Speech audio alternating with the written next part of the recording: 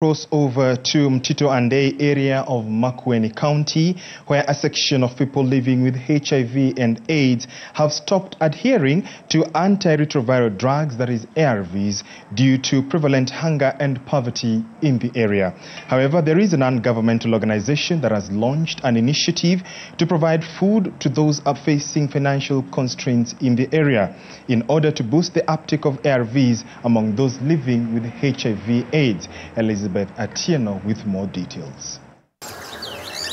Mtito Andei, situated in Makueni County, is a popular stopover spot for vehicles traversing the Nairobi-Mombasa route. But in this vibrant small town lies a deeply rooted problem of poverty, need with hunger and starvation. A pressing concern has emerged as patients on antiretroviral drugs, ARVs, are compelled to neglect their treatment due to the persistent hunger, given that it is mandatory for those on ARVs to consume meals before taking their medication. Many have chosen to stop their treatment, fearing the potential side effects. Malnutrition is probably the commonest cause of immunosuppression. If you don't eat enough, your immunity is down. Despite these challenges, a glimmer of hope has emerged in the form of the Matendo ya Huruma program, spearheaded at the Mtito Andei dispensary.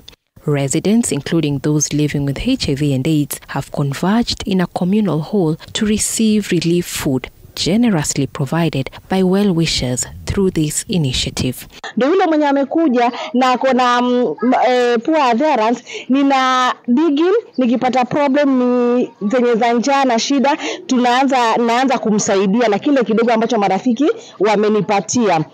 In addition, the hunger situation has forced girls in Makueni County to engage in risky sexual activities as they desperately seek funds to meet their basic needs, particularly food. This has, however, contributed to a surge in the number of HIV cases. Truck drivers and even drivers moving from coastal Kenya into other countries, East African countries, they still stop here, affecting us negatively because we are now getting new infections. According to the National Syndemic Disease Control Council, NSDCC, currently Kenya has 1.4 million people living with HIV, with 1.2 million on ARV therapy. The grim reality is reflected in the unfortunate statistics of 18,473 people who succumb to the virus every year. Elizabeth Atieno, TV 47. Thank you.